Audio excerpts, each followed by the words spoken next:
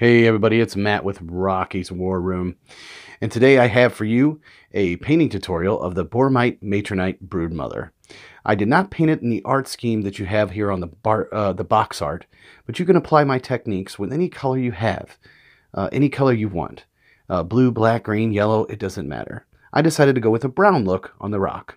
And the first thing I did was take a brown-red primer and sprayed the whole thing in a brown-red primer. Then I grabbed the strong tone ink from the Army Painter range and put a strong tone wash over the entirety of all the rock parts of the Broodmother. As you can see there, I'm just getting the rock, I'm avoiding the armor, I'm avoiding the weapons, and I'm avoiding all the globes and the hatchlings all over the model itself. I put it liberally down there to get all the crevices, made sure I get all the crevices, and the inside of the mouth. That's important too, because that's going to be a really dark area. We're not necessarily going to be dry brushing that.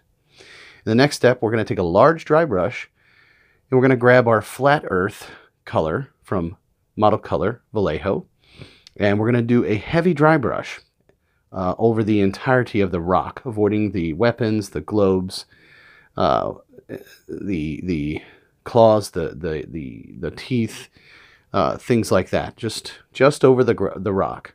And I will tell you, with this step, it's kind of a heavy dry brush, and what I mean by that is you dip it in the paint, you get the majority of the wetness of the paint off your brush. You don't get all of it off, you just kind of scrape it on a paper towel, on a piece of cardboard or something like that to get the majority of the wetness off the brush, and then you do a heavy dry brush over the top of all the rock. As you can see in the close-up there, I got a pretty heavy dry brush, and it shows up and it keeps the deep dark colors in the crevices where you want them, and you're starting to build up the color of the brown rock scheme I have. The next step is I take a 50-50 mix of flat earth and German camouflage orange ochre, and with 50-50 with a little bit of water just to kind of mix it up, and then I do another somewhat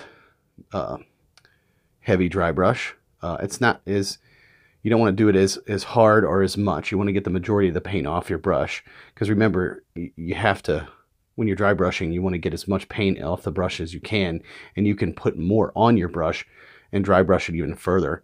And we're putting it on all the entirety of the rocks, avoiding the globes, the weapons, the armor, and things like that. What we're doing is we're building up our brown color with a yellow and mixing it in there, and as you can see, the details are starting to stand out a little bit more with this color mixing and this color buildup. Then we will do a German camouflage orange ochre, very light dry brush, where you get the majority of the paint out the brush and just a little bit on the brush itself, and you build up that color on the rock. As you can see here, we're starting to see that the rock is starting to take shape. It's starting to have multicolors.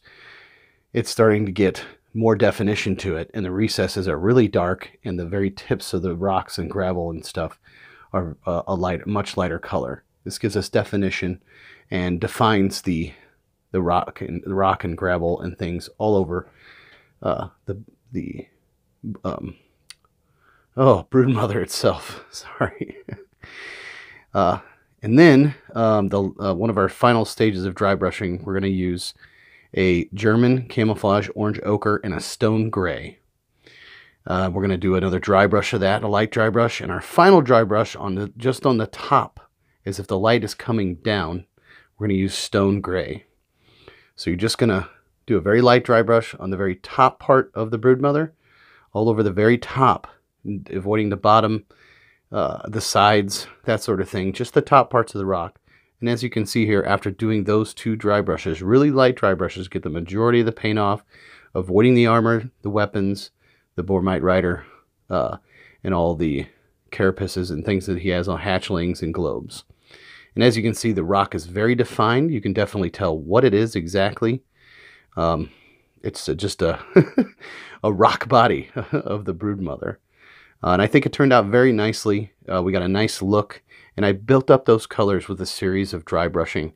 The crevices are still dark. The high parts are very light. But just remember, just use that stone gray on the very top parts as if the light was looking directly down onto the rock. And that's where the light's shining the most, is on the top parts of the rock there. So The next color we use is a light brown. And we take our light brown because we're moving on to the other parts on the rock, which are these hatchling parts where they're kind of looks like flesh. I don't think it is flesh, but it kind of looked fleshy to me. And the light brown is sticking with our brown scheme here.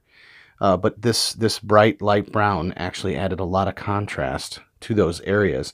And we're going to be bringing that down with a wash. But for the meantime, you just paint all of those in this light brown color. And you can choose a color that works with whatever color you're coloring the rock that will give it that high contrast just like this has.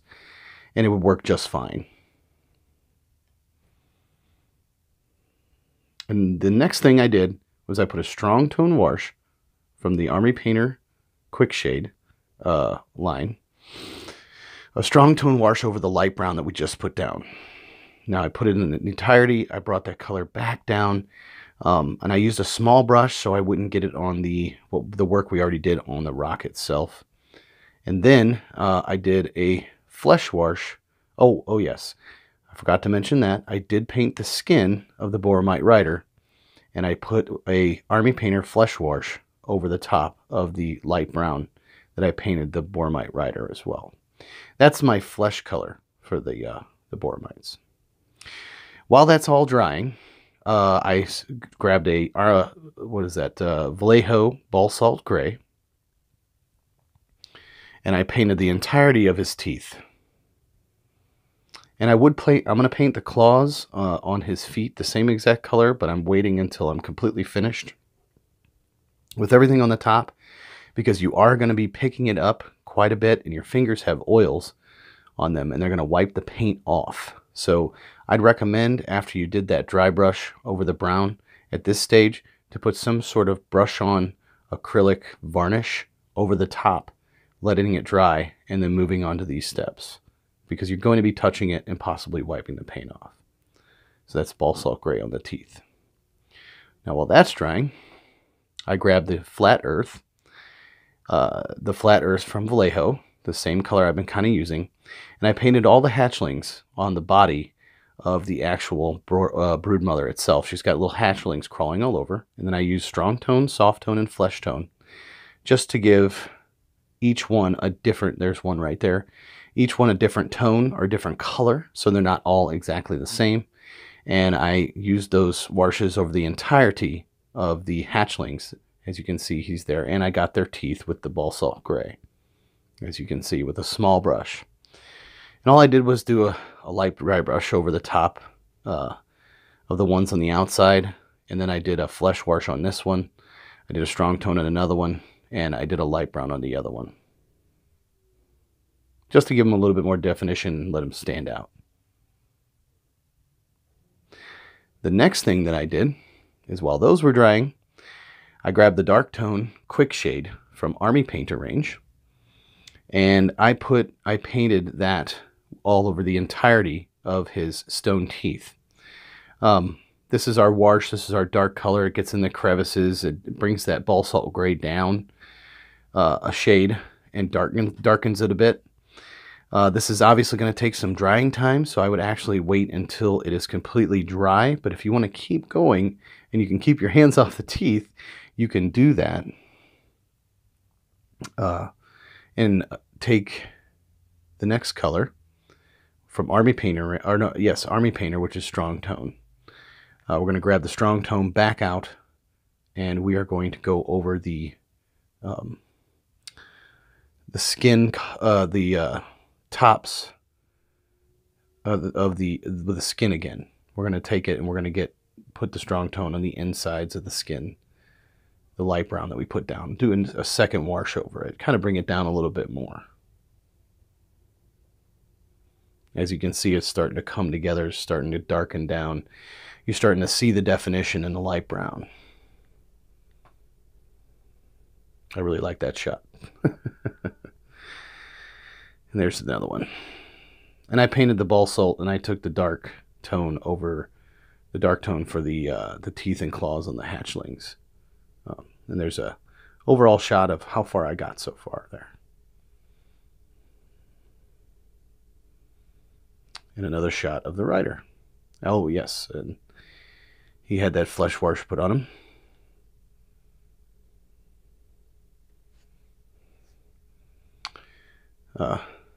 Again, I took the strong tone ink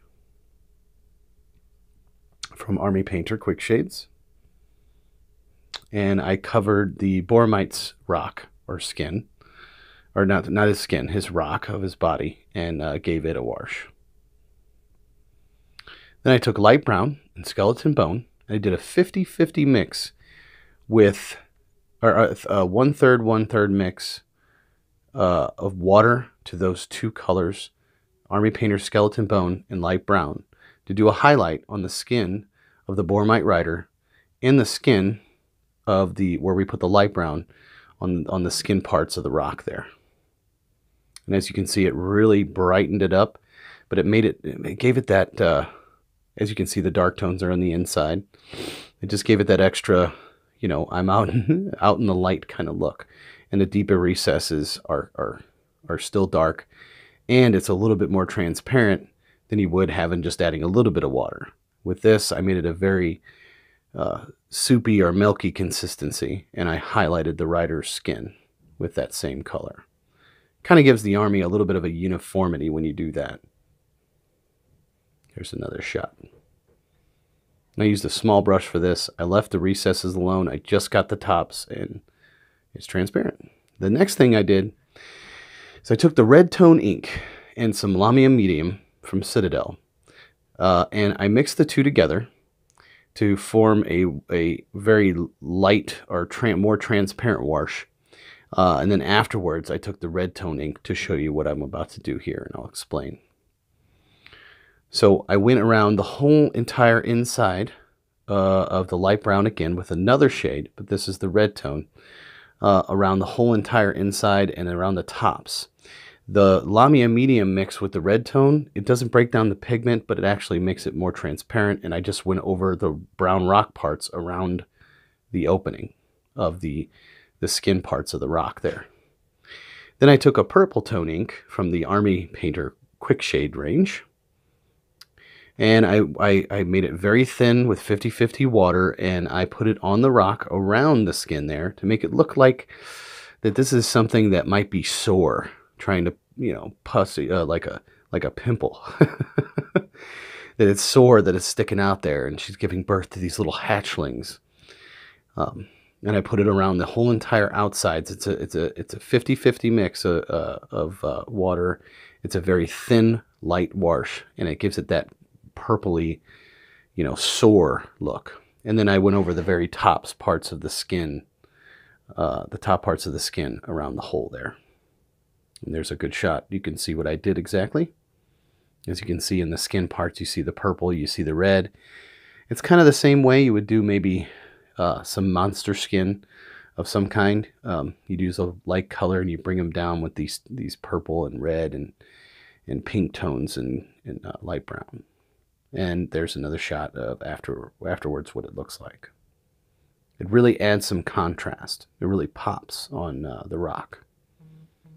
The next thing I did was used a German camouflage orange ochre again. And you notice there's a theme here. It's the colors are, I dry brushed the rock skin that he has over his head, over his back, and his legs. And the theme here is I'm making coherency throughout the army using the same type of colors. If you remember, we dry brushed the entirety of the Broodmother's rock, back, and everything in these same colors. Except this time, it's just over the entirety of his rock, just one color, because he's so small. And then over the top of just the very top parts, like his knee, the top of his head, the top of his back, I did a very light dry brush with a small dry brush over the top of that same rock, of the rock rider there. As you can see, it added definition and made that rock really pop from the top there. As you can see, I only did it on the very tops where the light was showing. Then I grabbed the stone gray again, and see, same colors, using the same colors for uniformity throughout the the whole piece. And I dry brushed, which is now dry, the teeth that we used a dark tone on with a heavy dry brush. And I got most of the paint off, and I built it up. It was very light at first, so I just, left a little bit more paint on the brush, or I added more. I did a second dry brush of the same color of stone gray over the top of all the teeth there. And on the inside teeth and the outside teeth. And it's okay if you get it on the rock surrounding the brown rock.